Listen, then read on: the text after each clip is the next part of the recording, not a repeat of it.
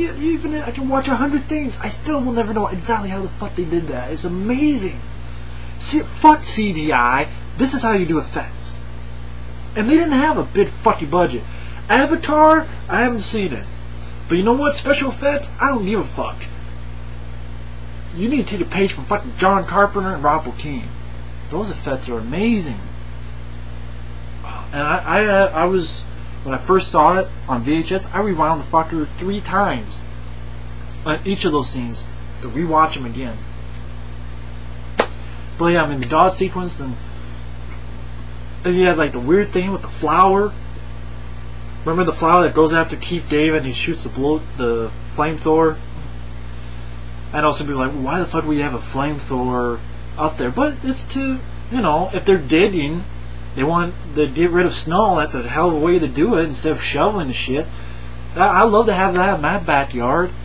You know what? I don't want to fuck shoveling. Let me get a fucking flamethrower. Great fucking, you know, driveway's done. Like Michael Caine, when he does his Winterland vlog. Imagine if he had a flamethrower. Fuck this ice. Shh. Ice, no fucking ice. There. Fuck that. You'd be arrested. But I'm just saying, if it were in civilization, if we were permitted to have flamethrowers and not looked upon with a frown, you could go fuck with the fucking flamethrower. No ice, no snow, no nothing. Fuck this, you know. But that flower that goes after Keith David, if you look closely, that's a bunch of dog tons. Like the flower thing is like, you see these, it's rows of teeth. It's like dog tons and then like dog ton with a row of teeth, dog ton with a row of teeth. And it's like that weird flower thing. It's like, wow, that's neat. And like, you know, it just, and like the first time they did the thing with the paddles, they have this green shit and they're like, smells powerful, and it, the first time they did it, like blew up. And what I'm getting is like Rob Bottin, I remember John Carpenter said that he was chemically fueled, you know, aka drugs, to help, you know. It's like, that would make sense. A guy taking drugs is the only person who could have done these effects and this imagery. A guy taking drugs, now it makes sense. But bravo, Rob Bottin. What is that guy doing nowadays? I know he did that and Total Recall. What is Rob Bottin doing nowadays? I have no idea. What's the last film he's done? Is he still working? Like, Rob Bottin, where are you? I want to look that up sometime.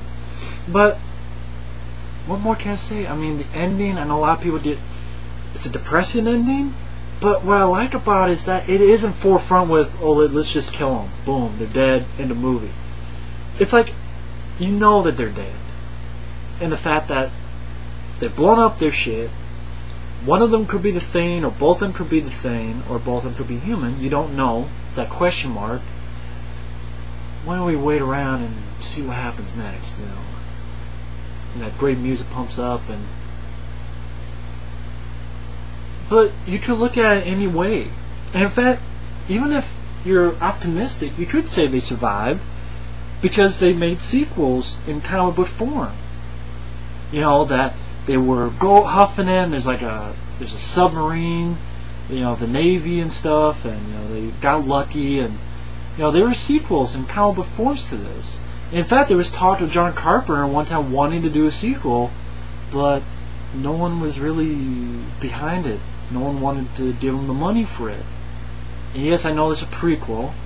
I remember one time I bitched about it and I got something jagged off.